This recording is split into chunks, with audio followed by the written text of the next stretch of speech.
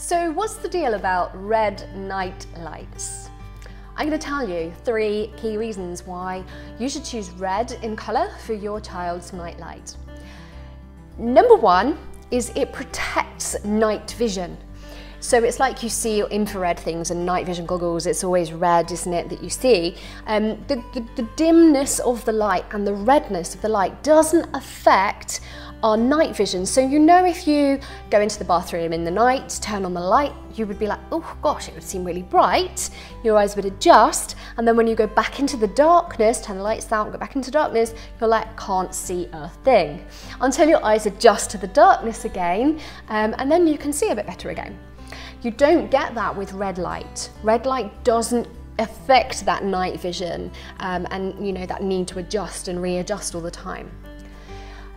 Number 2, and this I feel is really the biggest thing, the key thing, the most important of these reasons, is the dim red light doesn't suppress our ability to make melatonin, which is a sleepy hormone.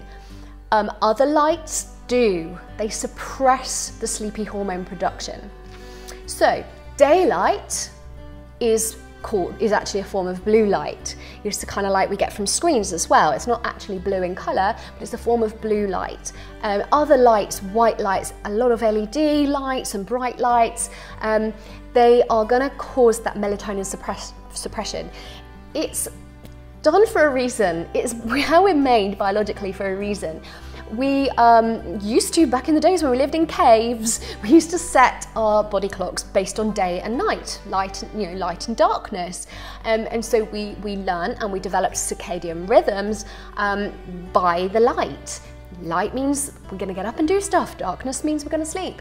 And so cleverly we are made to, in darkness, produce these sleepy hormones so that we can go to sleep and we can get some rest. And the light is there to help us with energy and give us adrenaline and actually release the hormones and chemicals to keep us going and keep us awake and active. We're made that way, and that's insanely clever.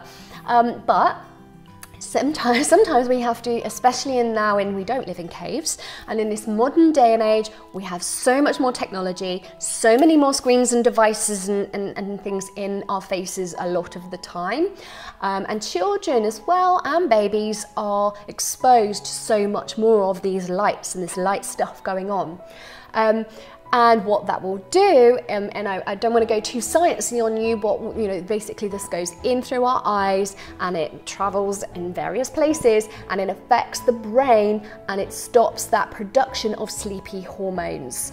In fact, it does the opposite and it will cause the release of wakey up hormones. And so yeah, it's going to really impact your child, your baby, or your own ability to settle to sleep. So sometimes we do have to trick ourselves and we need to put ourselves into darkness, and this is why I advise making things really dark for nap time as well, because we can't expect a baby to easily settle to sleep in bright light. And when you're teaching them to sleep in the day, when you're doing some nap training especially, you need to black out the daylight, you need to make it nice and dark and conducive to sleep, so you're going to put them, give them the best chance of actually getting off to sleep. So that second reason is my favourite, number 1 most important reason why a red nightlight, a dim red nightlight, is the preferable option. Because it won't do that stuff. It will allow the hormones to be produced and you'll stay in that nice dark comfort place where you can sleep.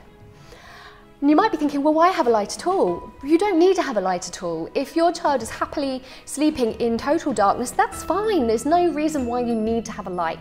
But this is all here for you if you feel that some light is needed, or your child, if it is a little bit fearful of the dark, which leads me on to my 3rd and final point today, which is giving a little comfort. That's another reason to have a red night light, to give a little comfort. Lots of little ones, particularly around the age of 6 to 8, but sometimes earlier than that as well, express these fears of the dark. They're absorbing so much more in that age, in that stage of childhood, and they're hearing stories from their friends and seeing things on television that create some things in their imagination, and it can create these sort of nighttime fears, and not being able to see anything can add to that fear. It's that fear of the unknown. Whereas having a dim light in the room, having some light in the room, being able to just see around gives them that sense of comfort, that they know what's what, they can see what's there, and that sound they just heard isn't something right there because they can't see, so it's comfort.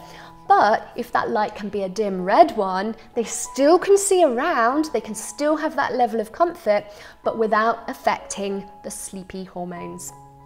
So I really hope that helps you, gives you 3 really good reasons to have a red night light, and I hope a deeper understanding on why red, why a dim red light, why not a bright yellow one. The next best option to red is a dim amber.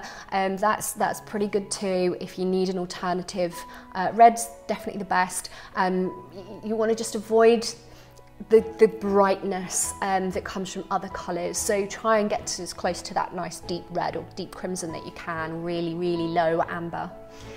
I hope that helps, and any other parent you think this will help, please do share it, pay it forward. Subscribe to our YouTube channel. If you press the little bell, you will get notifications when we release new episodes of the Sleep Nanny Show.